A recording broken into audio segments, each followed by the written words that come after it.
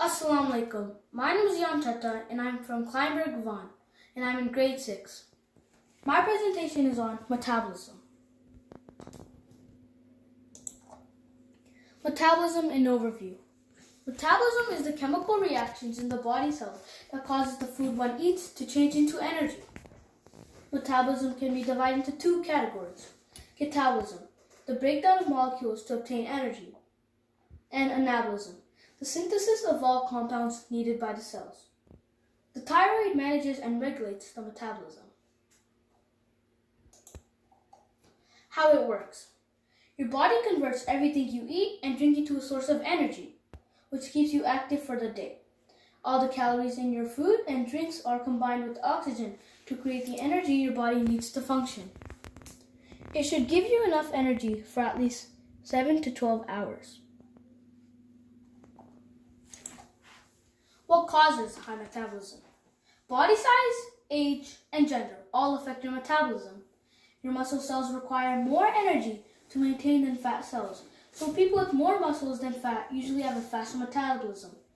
As we get older, we tend to gain fat and lose most of our muscles. Signs of high metabolism. Signs of high metabolism are weight loss, anemia, when your body lacks red blood cells or hemoglobin in the blood, elevated heart rate, shortness of breath, irregular heartbeat, and insomnia.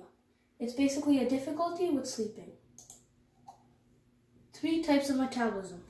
The 3 types of metabolism are carbotypes, a person who has a small appetite, usually craves sweets and often depends on caffeine for energy. Protein types, a person who is frequently hungry, loves eating fatty and junky food, usually tired and nervous, and gets bursts of energy at different times.